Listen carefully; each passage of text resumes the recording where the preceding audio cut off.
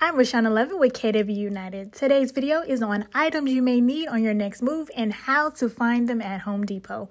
In this video, I toured the Home Depot on Richmond Highway in Alexandria, Virginia. Currently, Home Depot's moving items are on aisle 40 in this location.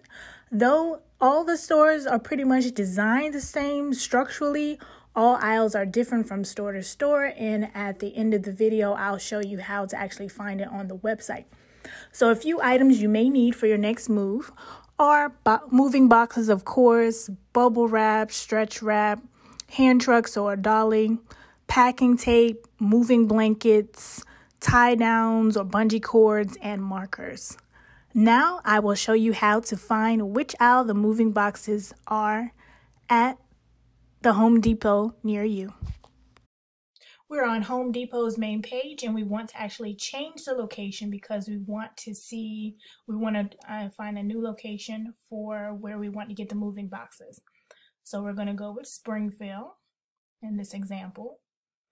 And I've already pre-searched the word moving boxes, so in the video I don't have to type it, but in real life you'll have to type it unless you searched for it before.